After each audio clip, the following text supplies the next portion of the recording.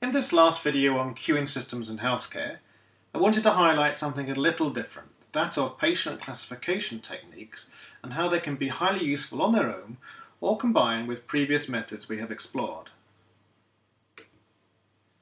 Firstly, for prediction. Imagine a patient has just been admitted to critical care. It would be useful to know the probability of survival or death, say, as well as the length of stay in the unit. Such predictions are helpful on their own, but also useful for planning and managing capacities such as the number of beds needed in critical care. As further medical observations are made on the patient, so of course we can update any predictions.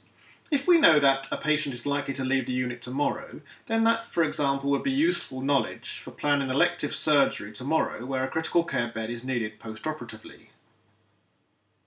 Actually, here is an example of critical care data using classification and regression trees, CART, where we're trying to predict length of stay in the critical care unit. Node 0 contains all the data, 1,768 observations, with an average length of stay of 4.8 days, and the corresponding distribution is shown here. CART uses a binary splitting technique to try and reduce overall variance. More generally, CART is one of the decision tree family of tools. It shows here that the most important split to predict length of stay initially is whether the patient is emergency or elective. If you're emergency, on average you're more likely to be in the unit for 5.1 days, whereas electives on average only 3.3. So if you only had one question to ask an incoming patient to try and predict length of stay, it's best to ask whether they are emergency or elective. But of course we can do better, and CART refines its predictions by going to another level of the branch on the tree. This time it selected a Apache score, which actually is a measure of severity of the patient. So for example, we have found a node here, node 5, which only has an average length of stay on average around 2 days and 309 patients, and that has a very different distribution, much shorter than node 0 overall. And in fact we can also calculate the reduction in variance of the whole tree, or RIV, which tells us in essence how much more information we have squeezed out of the data than just treating all patients from node 0. Without wishing to go into detail, in fact we would need to sample from all our data a training set to build the CART tree and then test on a remaining testing data set. This is a good practice indeed for whatever statistical model you are building. Here are some other approaches to classification which more broadly fall under data mining tools. This is by no means an exhaustive list. I've previously compared several of the techniques for their predictive power, but also their interpretability for use in clinical settings. One reason why I'm a particularly big fan of decision trees is that they have been shown to be good predictors, but also very easy for people to understand, particularly in healthcare and medical settings, unlike, say, neural networks, which are rather black box. As well as prediction, classification tools can be useful for compartmentalising your patient groups and feeding into other models, such as Markov chains, queuing models and simulations. By compartmentalising, I mean that if we can better cluster patients into more homogeneous groups, such that people with a group exhibit similar features, for instance similar outcomes, similar service times, demand profiles or resource consumption.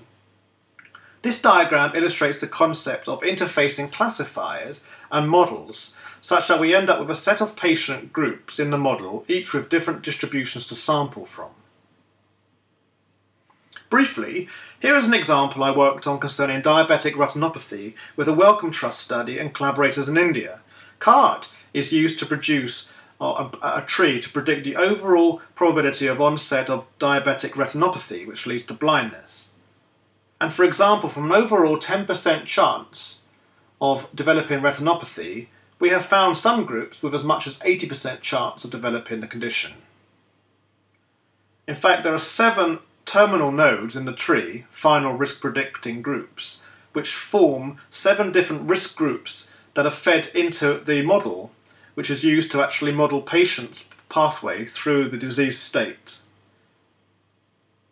Furthermore, a distinct advantage of having a rule-based classification tree is that we can model scenarios in which we reduce overall variance or overall risk of developing retinopathy. So for example, by moving individuals between groups to reduce their risk by making lifestyle changes and then feeding those new groups into the model.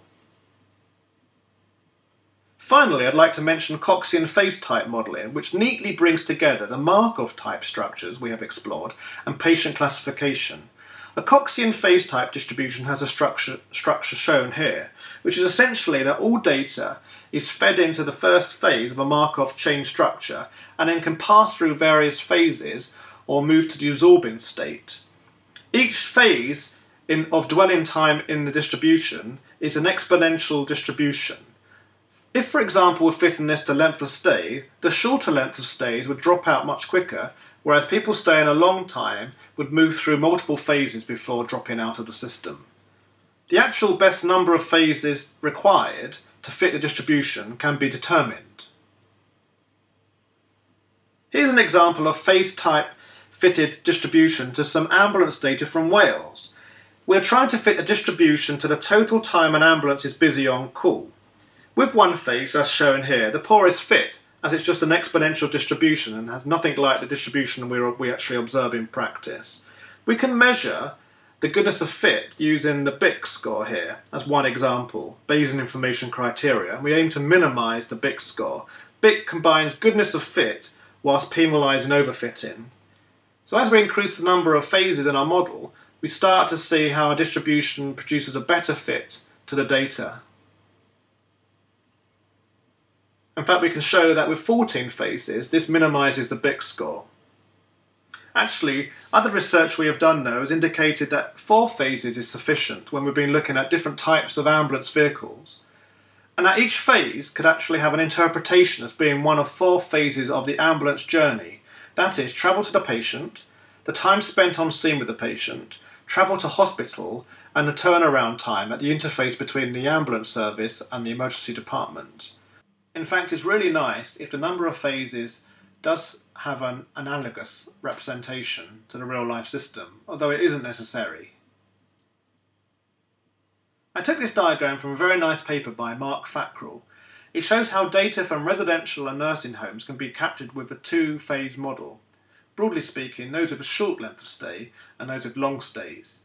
This is a useful classifier, and the states can then be used in the Markov chain model as shown to model the flow of elderly patients in the care system and examine resource needs.